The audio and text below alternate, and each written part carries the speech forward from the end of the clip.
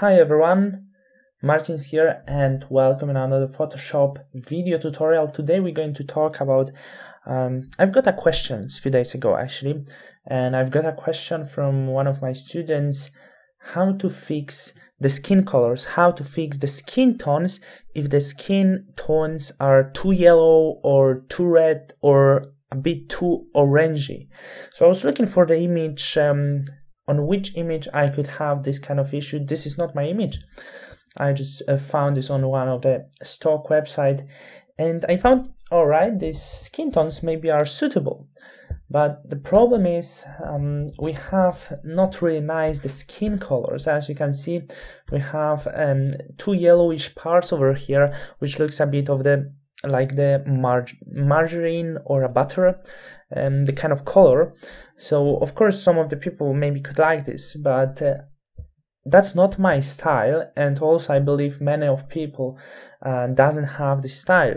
So in this video tutorial I want to show you how to take down some of the colors, how to make this a bit more natural, and how to bring the colors where we want to, because I notice it's common problem. I'm talking about this in few other tutorials, but it was usually connected to other subject, and I never made a real tutorial on just this specific subject. So in this tutorial I just want to do this. First, before we start, you can always have a look how to measure the colors, the colors on the image. So I'm going to hit Windows and we're going to find the panel which is info. So as you can see, when we go in around the image, we have info about our image, and we can go into the area that we see the tones, and I want to take down this yellowish tones which is over here. And when you look at the CMYK, you have all of the information, and we have quite much yellow color and quite much magenta, and the same happening over here. So I'm going to knock it down. This is quite useful when we want to adjust the skin colors to the other parts. Of course we don't have other parts, so it's not the point at the moment, but we know there's quite much yellow color. And the best tool for me, how I'm doing this, I basically use few different options. Of course it could be done very easily by saturation, of course, just to take down some of the saturation and the problem is resolved. However, I think the best tool for it, the best tool that works for me is actually selective color. So I'm going to choose selective color, and let's analyze the colors that we have over here. Pretty much that will be just a few colors, and especially two. These colors are quite orangey, so we're going to work mostly with yellow, sometimes maybe reds, magentas not that much, and sometimes I usually work with neutrals and white. So I'm going to hit yellows because there's quite much, and from yellow parts I'm just going to take down some of the yellow color. Also, I can take down some of the magenta or bring magenta if I want. I'm just going to take down just a little bit. The same what I'm going to do. I'm going to, let's see how the cyan works before. So I'm going to bring up some of the cyan. We can see how yellows, reds, how the reds work. And it affects in the similar way, actually. It affects in the similar way. So also I'm going to take this down a little bit, and the skin tones actually getting quite white at the moment. And if you don't want to mess up just on one layer, I actually recommend you to open few selective color layers. I'm going to try with neutrals at the moment. And from neutrals, as you can see, we actually taking down the color from everything. So that would be the difference and the main difference, but sometimes it can give you a really nice result. And I like to work with neutrals and also with whites, because sometimes in the white areas we can have some of the yellow color. However, with this we have to be careful. In this case I'm not going to work with this, so I just made a few very simple steps.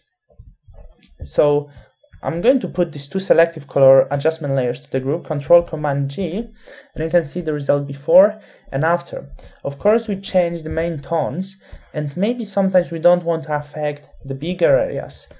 So I'm going to have a look before, after. Okay, and before, after. So basically on the area where I was working with neutrals, I want to apply this only to the face. So what I'm going to do, I'm going to invert this layer mask by pressing Ctrl or Command and I. Of course not this, once again, Ctrl Command I, and I've inverted this. So now I'm going to choose white color of the brush. Of course, brush has to be chosen. I'm going to bring up the flow, and I'm going to paint on the face, because I want to take down these yellowish colors from the face, but I don't want to affect the hair actually. I'm not going to paint on the hand, because hand doesn't have such a strong colors, so just the face, but I don't want to affect the hair, I don't want to affect the hand. So you can have a look. It's quite simple thing, but I just taken down this not really pleasant colors. Just for me, it wasn't really pleasant. A bit down. Of course, we can manipulate this, except the fact we can manipulate this by adjusting these layer masks, by working with layers. And layer mask, we can adjust the opacity. It's a bit not too strong, so that's the result. Of course, I affected the hair, but also I thought I just want to change the hair color a little bit. I could change this. If I don't want this, I'm just going to change the color into the black one, and on this white layer mask I could paint with the black color, and as you can see, I'm actually bringing the natural hair color.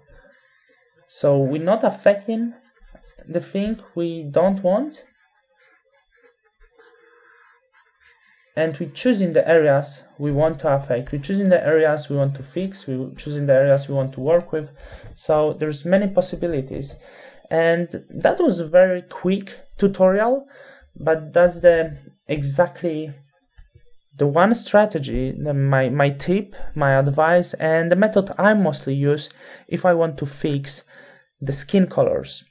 So thank you for watching this quick tutorial. Don't forget to check my premium courses. Don't forget to check especially my premium advanced retouching course. Link is in the description. It's on Udemy. Of course, you're getting great offer. So check this out. Over 7 hours of pure retouching course. So just check this out, and I'm going to see you very soon in the next Photoshop tutorial. Thank you.